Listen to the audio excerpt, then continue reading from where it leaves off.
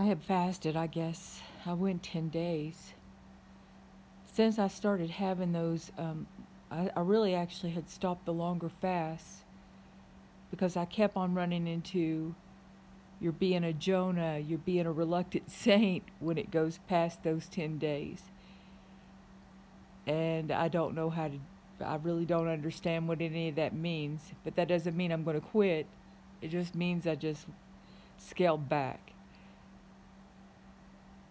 But I started to put out a video saying, you know, if you pray and if you repent, you know, I believe that Warning to America, Keith Daniel, which I know that the Lord had me, use me as an instrument to put that out. I knew that if repentance was happened, that really isn't anything possible with God. That's exactly what the sermon said, and I believe that. But the thing is that there are persecuted Christians who these people scour all their emails, all their private messages. They look at everything that they YouTube, everything that they Google, and that never stopped. Not with me, and not with other people. It never stopped. They never repented of it. And this 10 days, I was also given what I believe. Well, I believe God showed me that He has a plan to deal with that. It's still the judgment begins in the house of God. I believe with all my heart that these people will have to give an account to this.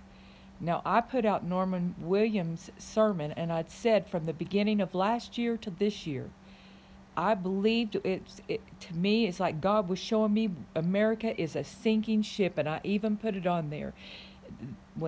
Along with the Warning to America, it's you Christians that are making Ship America sink. I didn't know exactly what was going to happen with that, but I know that God had put it on my heart that's what I put, and we see what happened. And that comes from a lot of fasting, suffering, just absolute suffering in my flesh, in my mind, in my body, in my soul, in my spirit. And then on top of that suffering, I'll go days and days at times without food. And it's like putting yourself in a place of suffering like that just opens up the door of heaven. And God talks to you. Now, with that Norman Williams thing, I never ever once said, hey, we're going to have World War III, because I didn't. You can go back, you know what, I never said that. But I will tell you this, what he showed me with that Norman Williams sermon and Ship of Fools, that is actively happening. It is progressing, actively progressing. I don't care whether you believe me or not. Yeah, that's between you and God. It's not for me to convince you of that. Half the time I can hardly believe some of the stuff that I'm shown because it's so wild.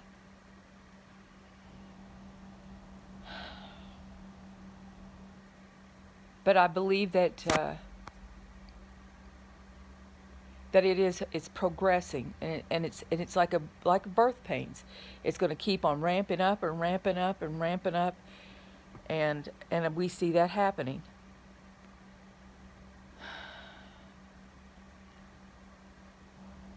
And let's see, trying to think of anything else.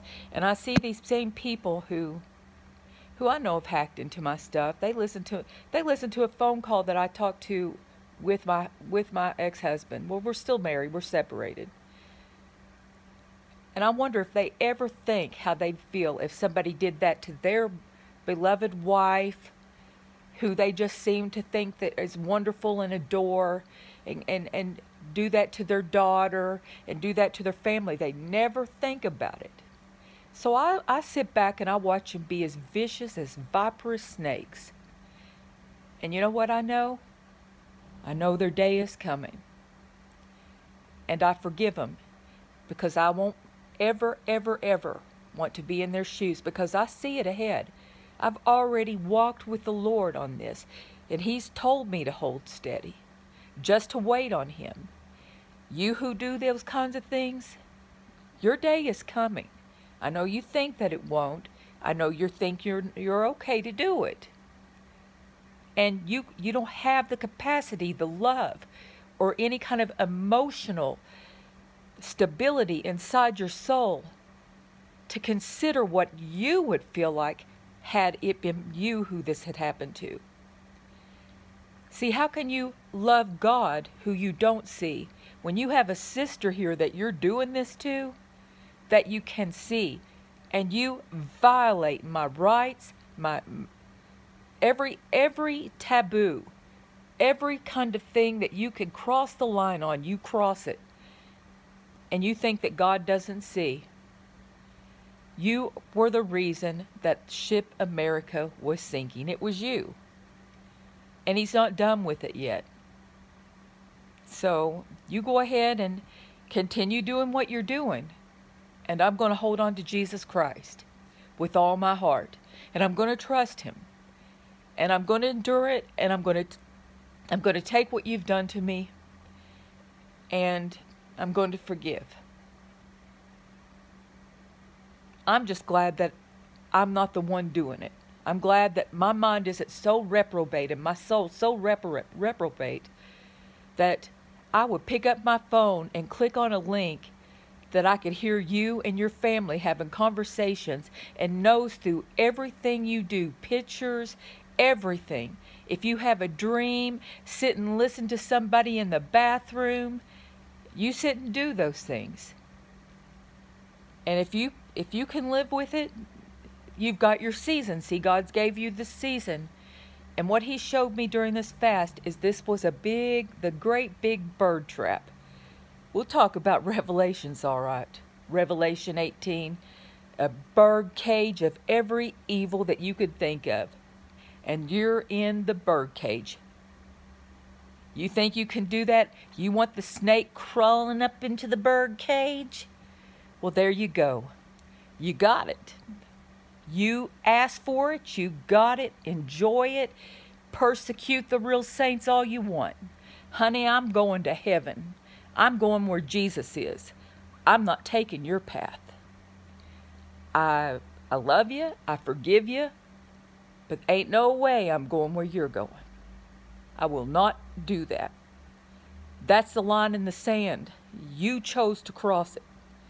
I choose to live for Jesus and to fight the good fight of faith and to fight all that I need to fight in this life so that I can be pure before and clean before my God Jehovah. In Christ Jesus' name, amen.